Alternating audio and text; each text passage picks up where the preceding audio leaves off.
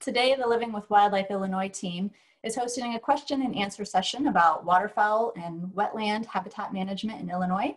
I'm Laura Kamen.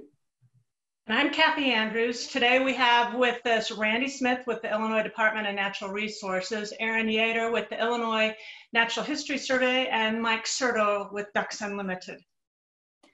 So before we dive in with the questions, let's just give each of you a chance to give the viewers sort of a brief background about your role with your respective organizations. And at the end of the Q&A, you'll have time to let people know about current research that's going on, or if there's any habitat management projects that you want people to know about that are going on right now, we can cover that. So that we don't have a traffic jam here, let's start with Randy, and then Aaron, if you want to chime in, and then we'll finish out with Mike before we start the questions. Sure. Thanks, Laura and Kathy. I'm Randy Smith. I'm the Wetland Wildlife Program Manager for Illinois Department of Natural Resources. An alternate title would be the State Waterfowl Biologist. So I guess a brief bio would be born and raised in northern Wisconsin. Chased a lot of ducks, deer, and ruffed grouse up in the North Country. Attended University of Wisconsin-Stevens Point for undergraduate degrees. Spent some time working summers in North Dakota, getting familiarized with the prairie waterfowl breeding landscape. Worked for Ducks Unlimited for a year, actually, and then attended Southern Illinois University for my master's degree. Worked for the Illinois Natural History Survey for about 7 years. And then I've been with Illinois Department of Natural Resources for about 7 years as well. So that is how I ended up in central Illinois, from Wisconsin, I guess, and still spend an awful lot of time duck hunting, dog training, and chasing the kids around and whatnot, and trying to get them in the duck blind as much as I can. And that brings us to me. I'm Aaron Yetter with the Illinois Natural History Survey. Work out of the Forbes Biological Station and Frank C. Belrose Waterfowl Research Center here in Havana, Illinois.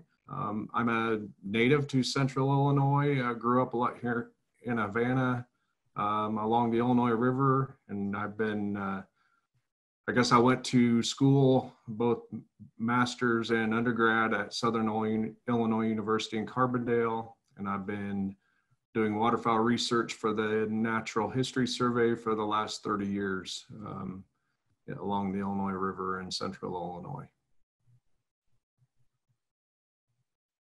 Thank you. I'm Michael Sertle with Ducks Unlimited. I'm our regional biologist for roughly the northern 2/3 of Illinois and the majority of Indiana. I currently work out of our Big Rivers field office with our Southern Illinois / Kentucky / Southeast Missouri biologist Dane Kramer, and our two engineers, Tom Kleemer and Ryan Connolly. From this office, we oversee the program for the states of Illinois, Indiana, Kentucky, and Missouri. Originally, I'm from Joe Daviess County in Northwest Illinois. Spent most of my life growing up on the Mississippi River. I attended Western Illinois University for my undergraduate and Southern Illinois University for my master's degree. From there, I moved to North Dakota, where I worked for the U.S. Geological Survey's Northern Prairie Wildlife Research Center. And I got to do various research projects, including waterfowl migration in the spring in the Central Platte River and Rainwater Basin, threatened and endangered species work on the Missouri River, and wetland carbon sequestration work in North Dakota and western Minnesota. I came to Ducks Unlimited just about 13 years ago, originally overseeing western Michigan and Indiana. I then have since transferred my position to where it is currently. Thank you. Thanks. So our first question is from Steve in Jacksonville, who has some concerns about, excuse me, who has some concern about the expense of taking his 3 boys duck hunting, with them given the number of state and federal stamps that are needed. So his question is, has there ever been anything proposed for a single-day duck stamp at the state or federal level? Yeah, I can probably discuss that a little bit. There definitely have been various discussions about ways to make the cost of entry for waterfowl hunting I guess I'd say less daunting between the licenses and the two stamps, both the federal stamp and the state stamp. It certainly is an investment just to be able to pull waders on and go duck hunting for a day. I absolutely understand that. I guess a point to remember is that you don't need to purchase state stamps for hunters that are younger than 18, and you don't need to purchase federal stamps for hunters that are younger than 16. I haven't been a part of any discussions talking about, you know, a single day or just a couple of multi-day stamps. You know, I think that would be a real law enforcement challenge to understand who had stamps valid for whatever dates, unless it was somehow tied to a, you know, a short-term license or something like that. I guess another important point is that the funds that are generated by these stamps go to protecting important waterfowl habitat and conducting important waterfowl and other wildlife conservation measures. The federal stamp funds go to the National Wildlife Refuge System, and that's a really efficient program for turning hunter dollars into habitat on the landscape. And our state stamp funds, they go into the migratory waterfowl stamp fund, and those funds are distributed to both in-state projects and then also important habitat projects in Prairie, Canada, where a large percentage of the ducks that we see and harvest in Illinois come from. So, you know, one side of the coin is that it's really expensive to take, you know, kids or anybody hunting for just a day or two. The other side of that is that, you know, those folks are benefiting from the conservation funds that they're putting into the system that are really putting ducks in the air for them, whether they're hunting for a day or 30 days a season. You know, they're all chipping in the same amount, and that's an important concept for conservation. Very good. Mike or Aaron, do you have anything you'd like to add to that? I guess I would add too that Illinois offers an apprentice license, so that they don't have to have, I don't believe they have to have a hunter education certificate for that apprentice license, just to get them in the day of field at a reduced rate. Okay, we'll move on to the next question then, and this has to deal with the IDNR waterfowl surveys, and the question is from Trevor from Edwardsville. He asks, what value do the questions regarding how much money hunters spend on snow goose hunting, those questions were in the most recent waterfowl goose survey, what value do those questions have for IDNR in managing wildlife habitat and the season structures? Perhaps, Randy, you can give us a little bit of background on the surveys before you fully answer that question? Sure. So what Trevor's referring to is the Illinois Waterfowl Hunter Survey or the Illinois Snow Goose Hunter Survey. These are mailed questionnaires that are administered by the Illinois Natural History Survey through the University of Illinois at Champaign, through the Human Dimensions program there. So these are mailed questionnaires that go out to hunters annually, and there's a couple reasons, I guess, for doing these. So for the first part, I guess, is absolutely understanding the number of hunters that we have on the landscape, the number of waterfowl that they're harvesting during various seasons and things like that.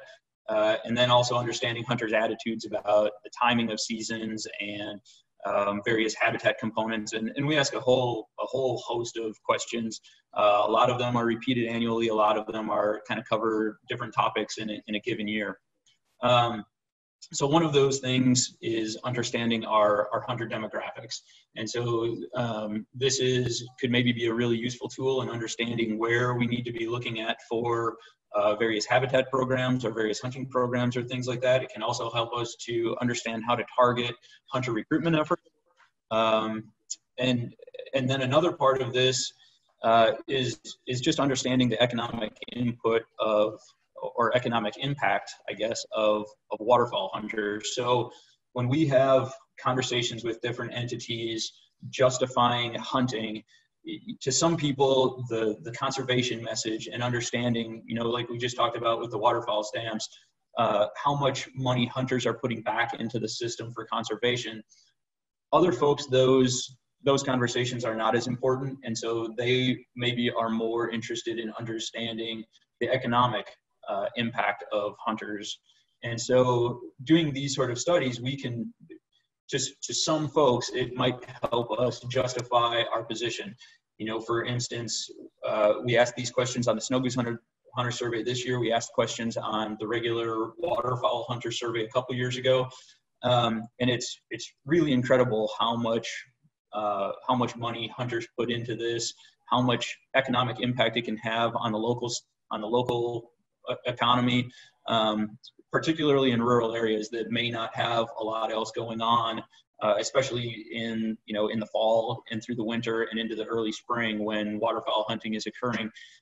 Those dollars that hunters are bringing into those areas can be a really important part of the local economy, and being able to quantify that helps strengthen our position as hunters to folks who may not be as concerned about the tradition of it or the conservation aspect of it. Just to kind of expand a little on something Randy touched on, for nonprofit organizations such as Ducks Unlimited, we have public policy staff, and those policy staff work both in Washington, D.C.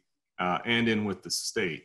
And as Randy mentioned, they want to know why, a lot of times, they need to allocate funding to some conservation programs, whether that is the Pittman-Robertson Act, which helps fund our state areas, whether that is a Land and Water Conservation Fund, which helps to fund our national wildlife refuges, or it's one of the major federal grant programs like the North American Wetland Conservation Act, or NAWCA, as you often hear at Ducks Unlimited.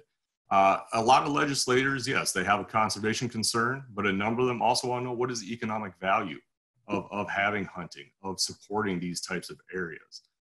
So it's very valuable for us as a nonprofit to also learn from these surveys to better inform our policy actions, to help ensure that we have conservation, first and foremost for wetlands and waterfowlers, but in general across the state and across the United States.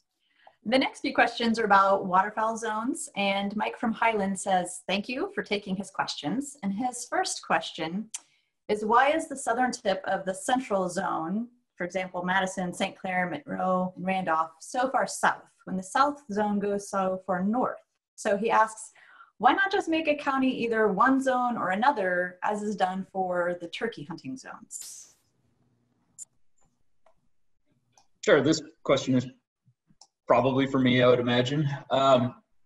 So I guess I would start by ducking it a little bit and saying that virtually all of our current zone lines were created prior to my time at IDNR. So I don't know the full backstory on how all of the different jogs and zigs and zags came to be originally. My understanding with that zone line on the western part of the state, where the central zone jogs south for a ways, is primarily related to hunter requests for relatively early seasons there based on the types of habitat that they're hunting. So the majority of duck hunting, as I understand it, in that part of the state is in typically shallow wetlands, mostly in the Mississippi River bottoms, in parts of those counties, or maybe the Kaskaskia River bottoms a little bit too. And those wetlands freeze relatively early in the year because they're shallow. They attract a variety of different waterfowl, a lot of which are early migrants. And so when zone lines were being discussed at some point in the past, the hunters there asked for relatively early season dates so that they could take advantage of hunting when the ducks were present on their various wetlands. In contrast to that, my understanding of the northern jog of the south zone on the east side of the state is that a lot of the hunting there is associated with creeks and streams and rivers that usually flood from mid to late January, or begin to flood in later in the season in mid-January or later. And ducks are attracted to those floodwaters as new food sources become available, as that water spreads out across the landscape. And those folks were just seeing that happen more often later in the year. And so asked for that zone line to come significantly farther north to take advantage of that late season flooding and when the majority of ducks were available for them. They don't have as many maybe shallow wetlands that they're able to manage. And so they don't see their ducks earlier in the season, they see them later in the season. And you know, we were able to look at, or my colleagues prior to my time at DNR were able to look at some flood gauge data for some of those streams and rivers, and could in fact verify that that's when the majority of flooding occurred. And it seemed to make sense to have that, to take advantage of that with the zone line. Okay, Aaron or Mike, anything to add to that? Yeah, I would add just a little bit to what Randy said, is that the aerial survey, aerial waterfowl survey data are used in determining those zone lines as well. And so depending on which side of the state you're talking about, on that central zone dip down there towards St. Louis is related somewhat to the lower Mississippi River waterfowl survey and the abundance of ducks that are there at certain times of the year.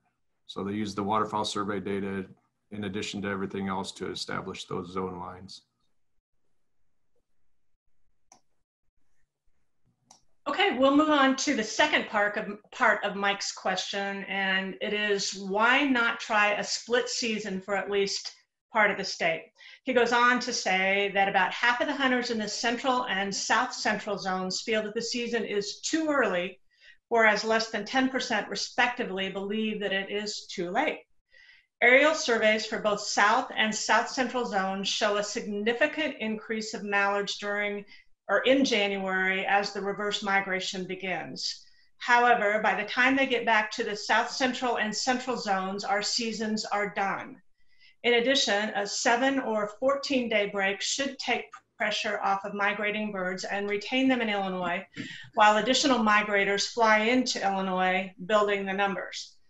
As the second part of the split season opens, hunters should experience success somewhat similar to opening day, which would maximize hunter satisfaction, which IDNR has listed as a goal. So gentlemen, what are your thoughts about a split season? And Randy, we'll go ahead and start with you on this one. Yeah, thanks, Kathy. So some of our ability to experiment or use different season structures is limited by the federal frameworks. And so I guess the little bit of backstory there is that unlike deer, turkey, or upland game, where states have really the flexibility to establish seasons for the most part however they want, waterfowl are much more limited in that season frameworks, or basically the outside bookends of what we can do with waterfowl regulations, are established through a cooperative process between states and the U.S. Fish and Wildlife Service. So the states work with the service through the different flyway councils. So Illinois is part of the Mississippi Flyway Council. So we have input on how seasons are allowed to be structured, but still the Fish and Wildlife Service ultimately sets kind of those outside margins that we have to stay within. So currently, states that use 4 zones like we do in Illinois, we're not allowed to use a split season along with our 4 zones.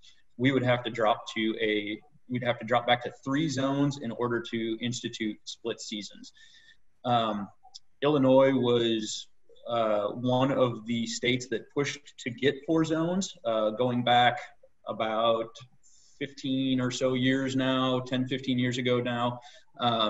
Hunters in Illinois really believed that we didn't need a split. What we needed was really a 4th zone because of the difference between migration timing in the different parts of the state. We'd have to take that zone away, or a zone away. We'd have to figure out how to combine 2 of our zones or rearrange our zones in order to use splits.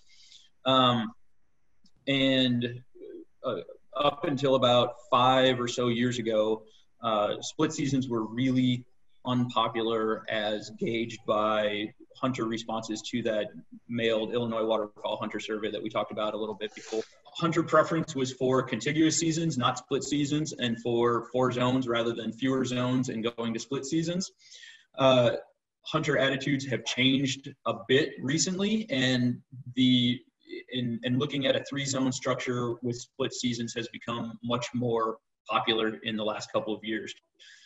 The challenge with that is that virtually every hunter I have talked to about trying split seasons has a different idea for how they would combine zones and institute splits.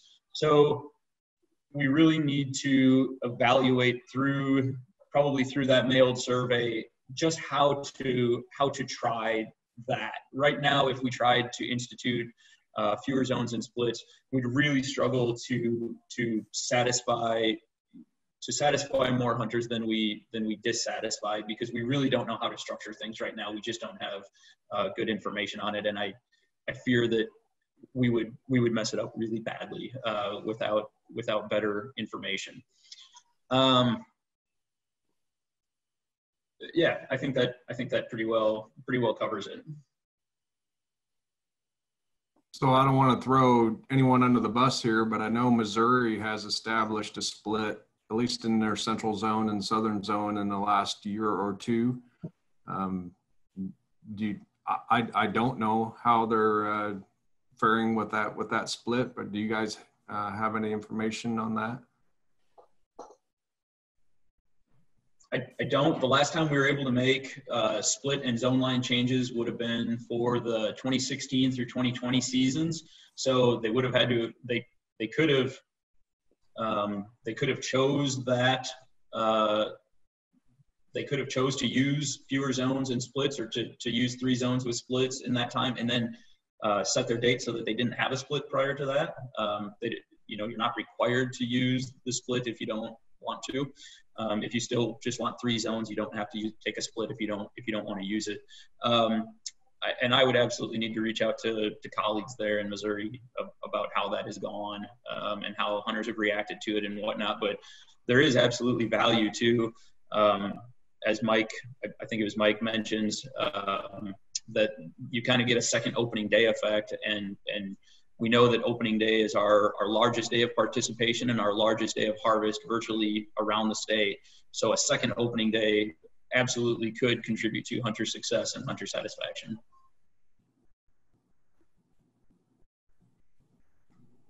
Good. Mike, anything to add on that one? No, I think Randy covered it pretty solidly with the federal aspect of it and the whole Flyway Council group decision making of it all. Okay, well then we'll switch to the next question, and it is about seasons. So we'll transition the discussion now to season dates and the IDNR 5-year plan process. Mike's question is, several states have Canada goose seasons 1 to 2 weeks into February and more than 65 days of duck season. Why are we limited to 65 duck days and a goose season that ends no later than January 31st? Randy, you want to tackle that one? Yeah, sure. So again, this is another example of regulations that we don't have a lot of flexibility to experiment with, at least for the duck side of it. Mississippi Flyway, so there's 14 states in the Mississippi Flyway, roughly from Minnesota to Michigan in the north to Alabama to Louisiana in the south, and pretty much all the states in between. All of those states are limited to a maximum of 60 days for duck season. That is a federal regulation, and we can use fewer than 60 days, which I don't see a scenario in which we would, but we can't go over 60 days.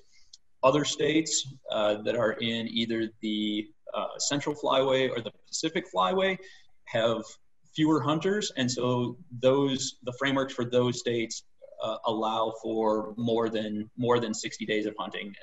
They're allowed to use 70 days or 74 days in some states, and 107 days in the Pacific Flyway. The Atlantic Flyway falls in with the Mississippi Flyway and only being able to use a maximum of 60 days. So that's a federal regulation that we don't have any control over currently. The Canada goose side of that, we do have more flexibility in Canada goose season structure and timing. We certainly can go until February 15th with Canada goose hunting in the Mississippi Flyway, but we've been, I will say, purposely conservative with our Canada goose hunting regulations in Illinois over really for quite a while. The reason for this is largely that Illinois still depends quite a bit on the subarctic breeding populations of Canada geese that breed up along the Hudson and James Bay in Canada, and then migrate to Illinois. Those are a lot of the birds that used to winter in southern Illinois historically. We still harvest a pretty high proportion of those birds of our total Canada goose harvest. And those populations have remained relatively stable through time, but had been kind of on a long, slow decline from kind of the heyday back when, there were, the better part of 1 million geese wintering in southern Illinois. So we have kind of kept things conservative to avoid putting additional strain on that population. In recent years, that population has stabilized and even started to increase a little bit. And so we just this past year liberalized to 3 Canada geese per day for our daily bag limit, an increase from 2 that had been the daily bag limit for years and years. And we really want to evaluate how that impacts harvest and to make sure that we're not putting any additional harvest pressure on those southern Hudson Bay breeding birds before we liberalize further and really talk about extending the season into February. There's a chance for that. It's again becoming a more common theme as measured by our hunter survey results. The other side of that is that it would also impact the spring light goose conservation order, so spring snow goose hunting season. We can't start that spring conservation order season until all other seasons closed. So we would have to shift those dates of that season back as well. Hunters may be okay with that, but that's something that we need to understand to make sure that we're not just catering to a few folks, that this is it would be a change that would be broadly supported, hopefully. Okay, along the same line, we're going to go back to Trevor from Edwardsville, who asked a related question about the 5-year waterfowl season date and zone line. Where does this process stand, and when will the public have a final comment period? He also asks, why did the survey and constituent group consensus data differ from the draft proposal? So I think this is probably a question for Randy. Probably. Thanks, Kathy. This, again, kind of relates to federal frameworks. So what Trevor's referring to is that we're required to establish zone lines for 5-year periods. That's another federal regulation. We've been working on this process really since late fall 2019. And it's a pretty in-depth process that includes reviewing multiple years of hunter survey data, meeting with constituent groups, developing proposals, holding open houses, presenting information to the Natural Resources Advisory Board and getting their input on it as well. Any zone line changes that we would have implemented were originally required to be turned into the U.S. Fish and Wildlife Service by April 30th, but COVID-19 kind of threw a wrench in that, and so that date's been pushed back to July 1st, which is really right around the corner now. So the Natural Resources Advisory Board actually held a public conference call this past Monday on June 22nd. And that was really probably the last chance for any sort of public input, given how close we are to the final due date for the Fish and Wildlife Service now. I guess the other part of that is that the draft proposal is not following constituent group and survey consensus is a bit complicated. So I guess the first thing to understand is that we use a couple different types of data or information for making decisions on or guiding decision making on how to establish seasons and zone lines, season dates and zone lines. So really we are looking at social data. So that's the hunter preference data from the mailed surveys, from the open houses, emailed comments, meetings with constituent groups, and then also the biological data from the aerial inventories that Aaron and some of our DNR biologists fly, freeze up data from environmental data, and then hunter harvest data, which we look at as well from the U.S. Fish and Wildlife Service parts collection survey. So if the hunter preference data and the biological data don't align really well, we have some really tough decisions to make and some compromises to decide on for trying to figure out how to maximize hunter opportunity, hunter success, and then also try to meet the desires of the hunters. And so when we're talking about a relatively big change, like changing a zone line, what I'm personally looking for is pretty broad support for a change. You know, I'd like to see a majority of hunters supportive of such a change. What we got from the mailed surveys and from open house attendees was kind of a more of a weak plurality. 40-some% of folks in favor of a change, mid-30% of folks not in favor of a change. So that tells me that, and then another fairly large percentage of folks that maybe didn't have a preference. And so that tells me that we stand to dissatisfy potentially nearly as many hunters as we could satisfy by making a change.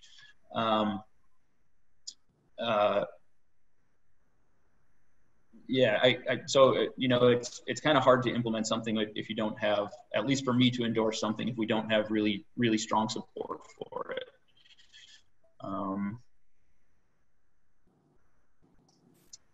I guess a final thought on that is it's not really the hunter input information isn't so much a vote as it is one piece of the information we use to guide the decision-making process. All right, then we'll move to the next question, and that comes from Josh from Marion, and he would like to know, what is the possibility of instituting a stop time earlier than what's implemented for daily waterfowl hunting? He adds, it used to be done for the SIQZ. For those of us who don't know, what is the SIQZ? Southern Illinois Quota Zone. Okay. Years ago with Canada geese.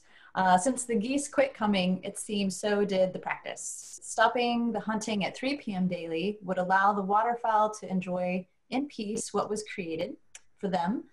But the state lands stop at 1 p.m. Multiple hunting clubs in Southern Illinois have implemented their own shooting times, seeing great success. Randy, do you want to address this first? I guess this question gets a little bit into the theory of refuge or refugia a little bit.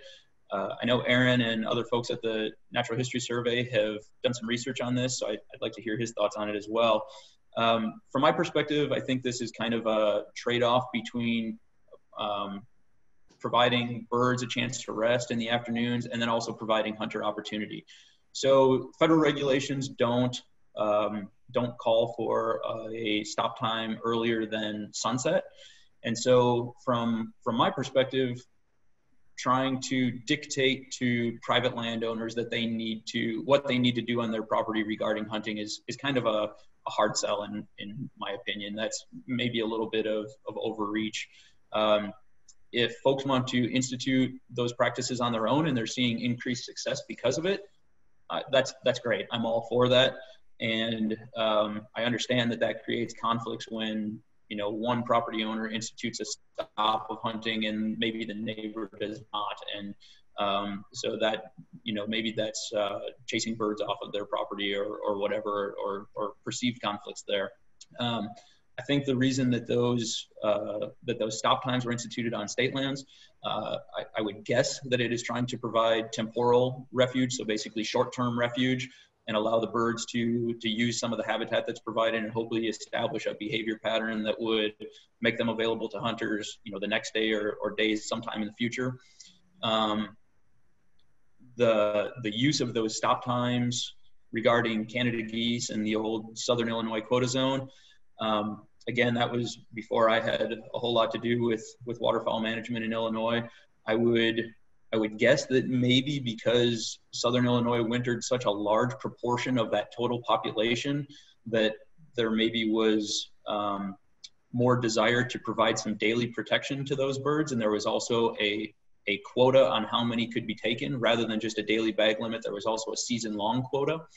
And so maybe it extended how long it took hunters to reach that quota to provide more days of hunting. Yeah, I guess I'll jump in here too.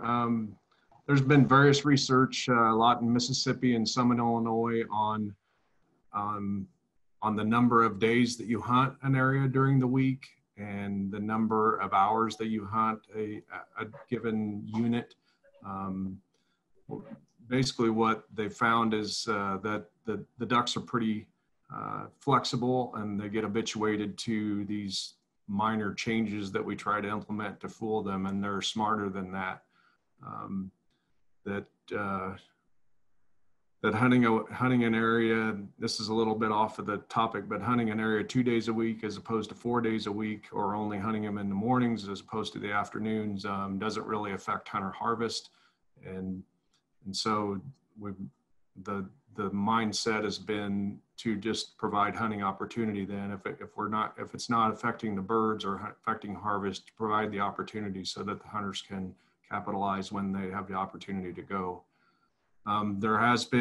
We did a study here along the Illinois River a few years ago where we looked at hunting, or what is the exclusion zone, or what is the effect around a hunting party to the distribution of birds. And we found that over all waterfowl species that the area of disturbance was about half a mile that we could detect hunter disturbance. I know Joe Lancaster did stuff in Mississippi where he looked at hunted areas and sanctuaries, and obviously birds did use sanctuaries more than hunted areas during hunt days, but on non-hunt days, the day following, if they didn't hunt, there was a more equal distribution of the birds. So basically the birds just figure out, or the ducks figure out when we're trying to hunt them, and they avoid us, and even shift their patterns to hunt at night, or to forage at night instead of during the day.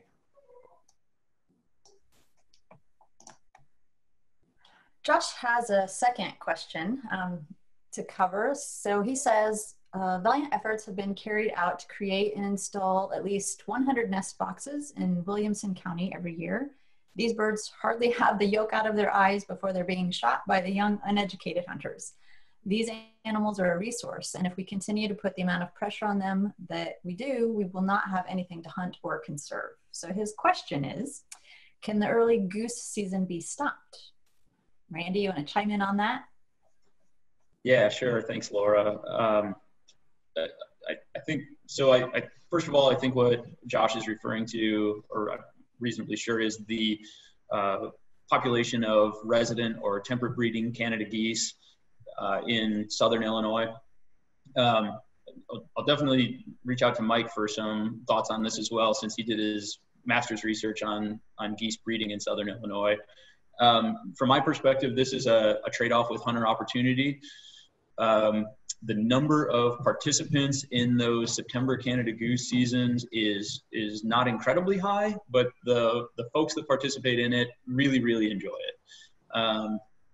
We also don't harvest a overwhelming number of geese during that September season. The majority of harvest comes during parts of the goose season that are during duck season or after duck season. The number of hunters and the level of harvest during that September season has been really pretty stable through time, I would say over the last 5 to 10 years anyway. Another important part about that September season is that the geese are really still localized, and despite some parts of the state really wanting more geese, like in Williamson County, there's a lot of parts of the state who feel that their resident breeding population is too high. And that September season allows for harvest specifically on those birds really prior to the geese kind of mixing up and migrating geese coming in from other areas, or just even local geese kind of moving around. So if you know, there's an area that is having some human goose conflicts because of abundant geese, that's a really good opportunity for hunters to try to target those and maybe bring those numbers down without using other techniques. It's kind of a win-win. The folks might get reduced goose numbers, and hunters have a good opportunity. The September season also seems to get pretty good recruitment tool. The weather's nice. You don't have to bundle up as much. You can go in jeans and a t-shirt or whatever. And the geese are a little bit less wary, so there's a pretty good opportunity for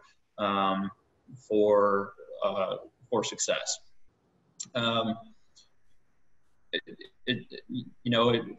From my perspective, I understand the trade-off with trying to build up populations and hunters harvesting some of those birds in September, but we have a pretty robust population of resident Canada geese in Illinois, and I guess I don't see it being very likely that we would end that September season. That makes sense. Mike or Aaron, anything to follow up on that? Yeah, kind of as Randy, two things. As Randy indicated, I did my master's work. Actually, I have the thesis here in my office on nest success, gosling growth, and adult body condition of resident giant Canada geese nesting in Southern Illinois. So I spent a couple years at SIUC doing research on literally this question.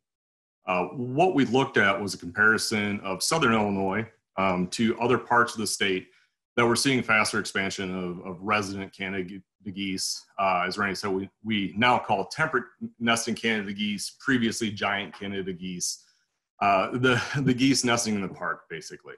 They were expanding at faster population rates in Northern Illinois and Central Illinois than they were in Southern Illinois. So what we did is we decided to take a look at, well, what is the difference between these parts of the state?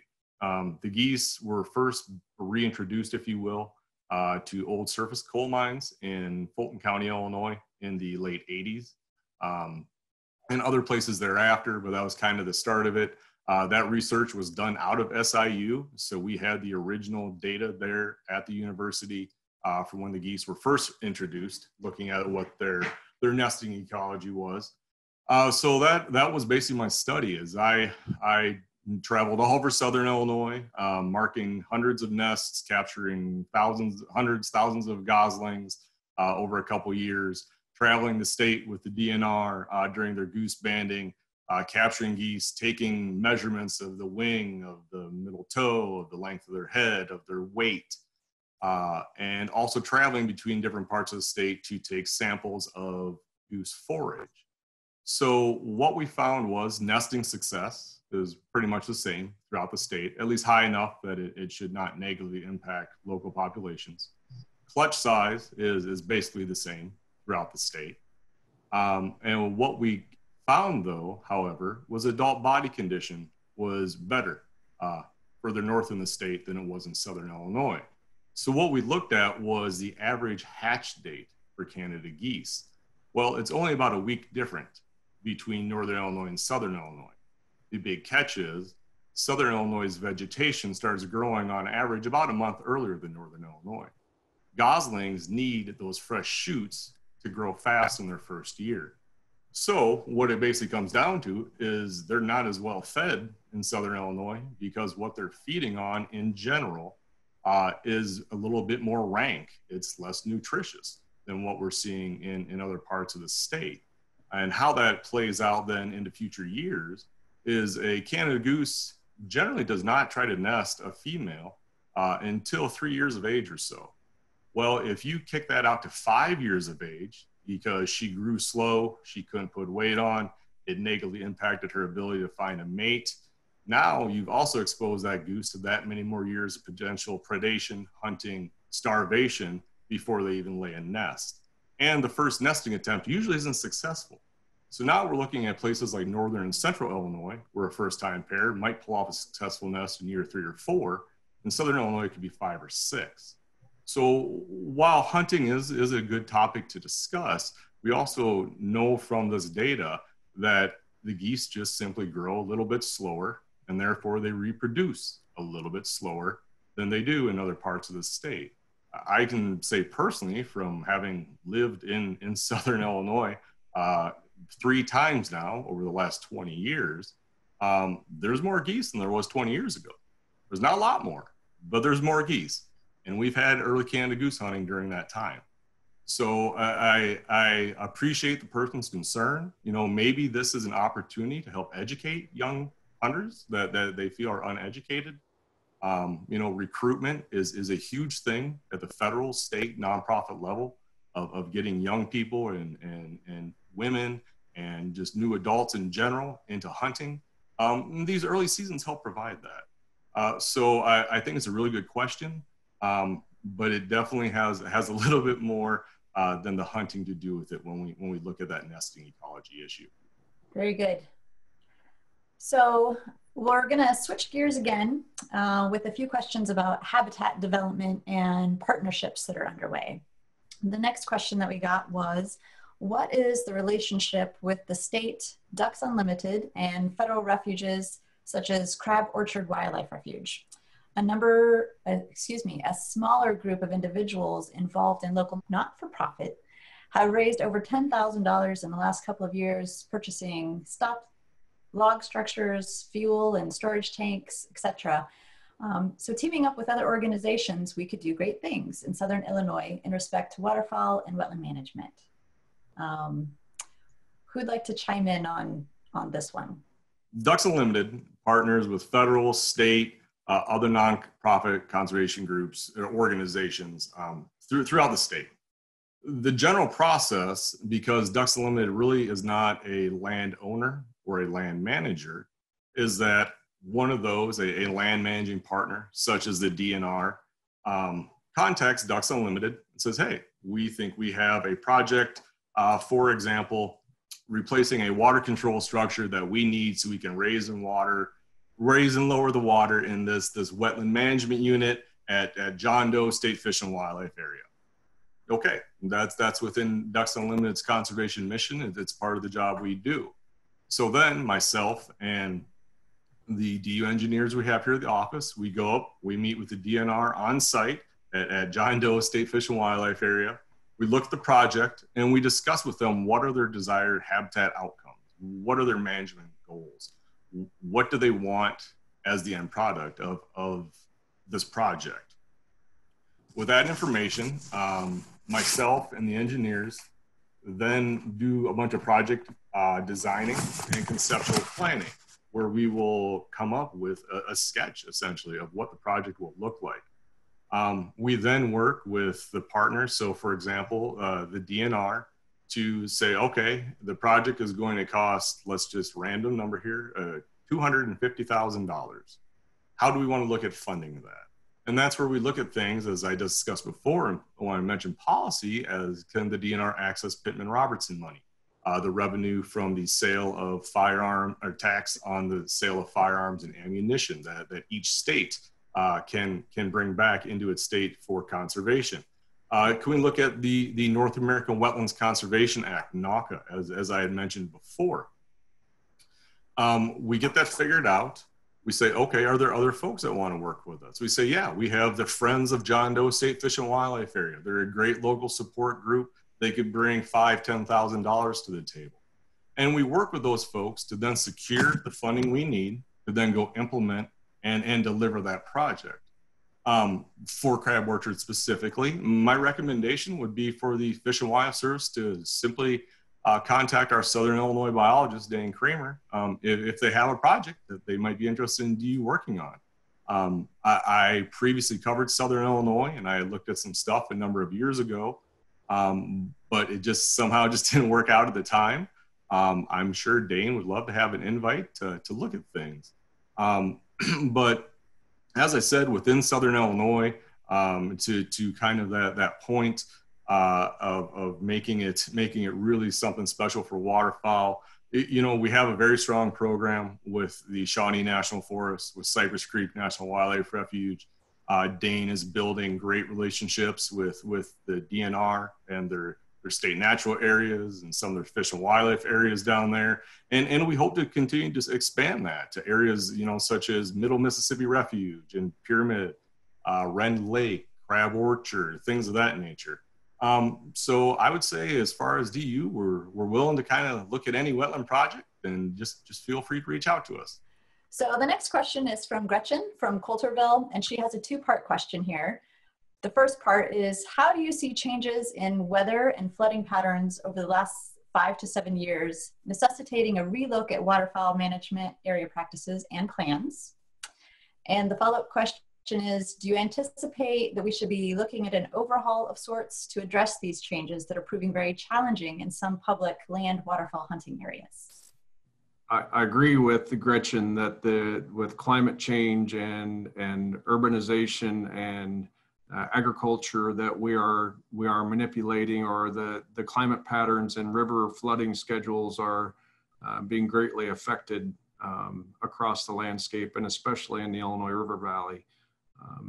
I pulled together some data for a talk last winter and found that over the last 13 years, we've had a growing season flood 60% of the time. So that means that our waterfowl food that we provide, that we try to manage to provide stopover habitat during fall and spring, has been wiped out in 60% of those last 13 years. This is predicted by climatologists to get worse. This flooding and irregular flooding regime is predicted to get worse in the future. And we're going to have to come up with different scenarios to provide habitat on the landscape. And I think Randy and Mike have been working together to look at new areas that we could maybe put in some wetlands and managed areas behind levees that might be that might not be flooded so frequently. But in the meantime, we still have to maintain our areas that we currently have along the river and not abandon them, and get use out of them when we can to provide the resource for the birds as they come through.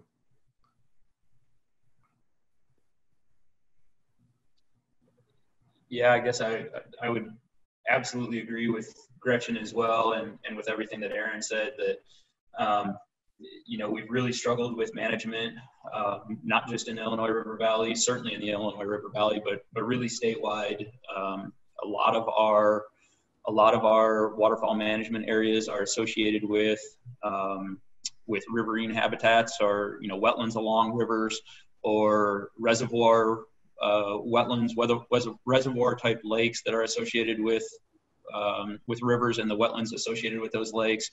And pretty much anything associated with a river in Illinois in the last handful of years has experienced flooding, probably during the growing season. I think a couple parts to this are that we need to, as Aaron mentioned, and Mike and I have talked about a lot, and are looking for opportunities to work on. For one, putting habitat behind high levees that is going to be more of a guarantee that we're going to be able to manage effectively even when there is unseasonable flooding. And then also to make our existing sites more resilient to that flooding by upgrading our infrastructure, or fixing our infrastructure, and you know, so that it can handle the flooding without getting tore up, and that we can either add water or get rid of water more efficiently with the shorter window of opportunity that we have to manage habitat. And so that's probably going to also mean changing our habitat management strategies a little bit. Historically, on a lot of our state managed hunting areas, we relied on row crops for a lot of our food resources for waterfowl. Most row crops have a really pretty long growing season that they require in order to mature and produce a good food resource for waterfowl.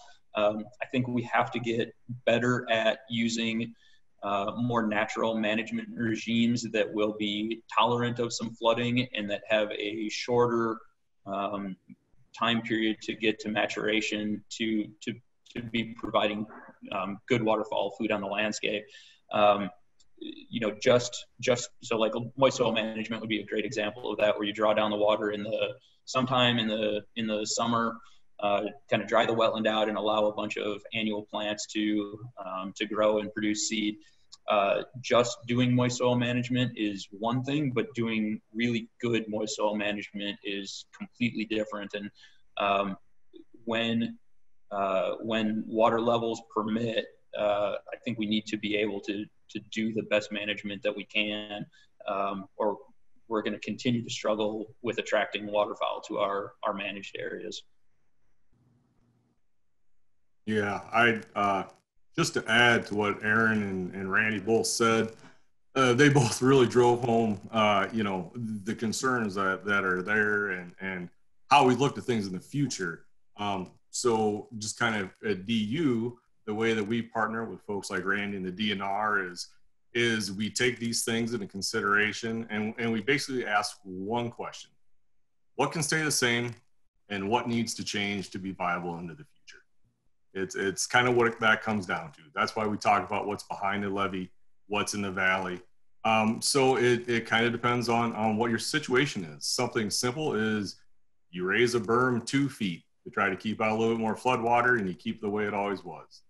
A little bit more of a next step is maybe we add multiple water control structures or put in a large spillway that can handle these big flood pulses, take the water in, but also get it out, get it off of the moist soil, the habitat or whatever during the growing season, so it doesn't get killed. So that we have something come the fall and in the migration season. Or it can be a complete change. For example, it could be a scenario where years of flooding has killed out a flooded, what would have been a forested wetland in the bottoms, and now it's become marsh. Okay, well then what do we do to the management infrastructure to change that from managing for flooded green tree timber to now being able to incrementally manage for marsh? So any one scenario could work given the situation you're in. But the goal at the end of it is to provide the site managers with the tools they need to help us provide the best waterfowl habitat we can, not just now, but as we look in the future years on these predictive models of this becoming something we should come to expect any given year. Okay. One final question that we received from the Facebook comments comes from Pete in Byron, and I really love this question because it talks about the history and the future of Illinois and wetlands. Pete says that historically Illinois had landscape-sized wetlands throughout the state, including a 100,000-acre complex that spread across Lee, Whiteside, and Henry counties that dwarfed Horicon Marsh and was a wetland of international importance. In Illinois, the recent focus with Department of Natural Resources and partnering organizations has been on riparian habitat, and primarily that along the Illinois and Mississippi rivers, in the cypress bayous of southern Illinois, and the remaining wetlands that are dotted throughout northeast Illinois. Are there any plans in the works to increase the wetland and waterfowl nesting habitat in other parts of the state? I think this is something all three of you probably can chime in on, so I don't know who wants to go first. I'll go first this time. Well, for DU's part, we are expanding our program to other regions of Illinois, but Illinois is a big state and there's a lot of wetland conservation opportunity. So it sometimes just takes a time to get projects rolling within any given region. Something a lot of folks don't realize is any Ducks Unlimited project on average takes 3 years to complete. And that's from the time we say, yes, we will help. So for example, if I say, yes, Randy, we will help you at that state fish and wildlife area, if I tell him that today, we know that depending on what needs to be done and how large of a project, it could be 2 to 3 years before it's ready to move dirt on. And it could be 4 to 5 years before it's completely finished. And a lot of that is just simply things I touched on earlier, building the partnerships, identifying the funding, going through the permitting. You know, working in wetlands, we go through a bit more permitting than, you know, if we're working in an upland situation. And then time of the season. We can't do wetland construction all year round because they're wetlands. As we've seen in the Illinois River Valley, we've been essentially flooded for well over a year now, which has delayed projects there.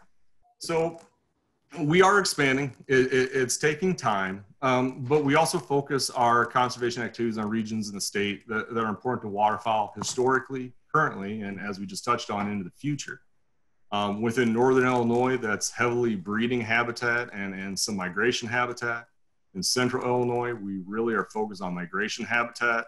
And in southern Illinois, we are focused on migration habitat and possibly a little bit more wintering habitat in the far tips and reaches of the state as the years go on. However, each one of these programs took a better part of a decade to build. So we are right now actively working to expand our breeding habitat program across all of northern Illinois into east central Illinois.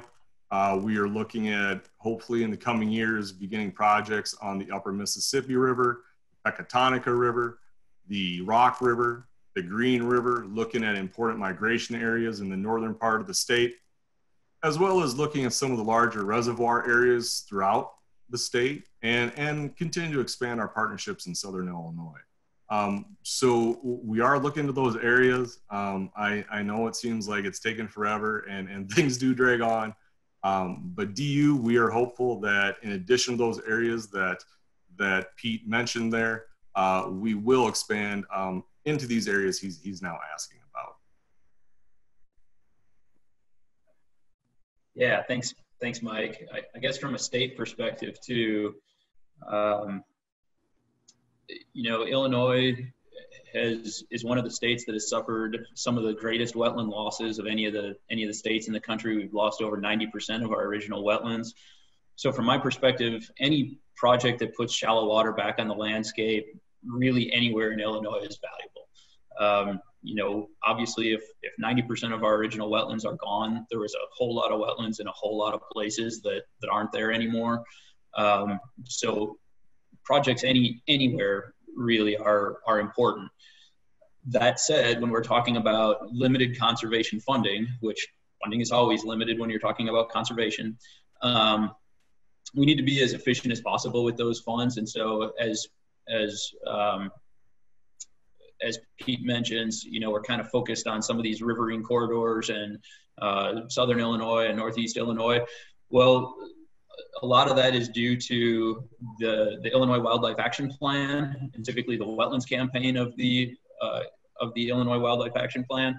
And that is kind of meant to guide conservation to be as efficient as possible. So looking at where wetlands are most dense, where wetland dependent wildlife are most dense, and then also where where recreation using those habitats takes place, and trying to maximize our bang for the buck by putting habitat in places where it's needed. Again, that's not to say that it isn't needed everywhere. It certainly is. But when we're talking about limited funding, we have to try to, I guess it just comes down to efficiency. We have to try to spend it where we know it's going to have the biggest impact. That said, there are some other folks, for instance, the U.S. Fish and Wildlife Service, private lands folks, and Pheasants Forever have been working on a kind of a historic wetland complex that is largely gone. That would be in kind of, I guess, not too far into northeastern Illinois, but in the Livingston, Ford, and Iroquois County area. There was a lot of historic kind of pothole-like wetlands in that area that had largely been lost, and they're doing a bunch of projects to restore those kind of probably like 2 to 10 acre wetlands in that area, and just seeing fantastic results from it. Things that had been hadn't had water on it in who knows how long, maybe 100 years, have wetland dependent wildlife, including ducks and geese, on them pretty much within days or weeks of the water coming back to them, and we see really good habitat assemblages on those wetlands too, after they once they've been restored. So that's exciting, and I think probably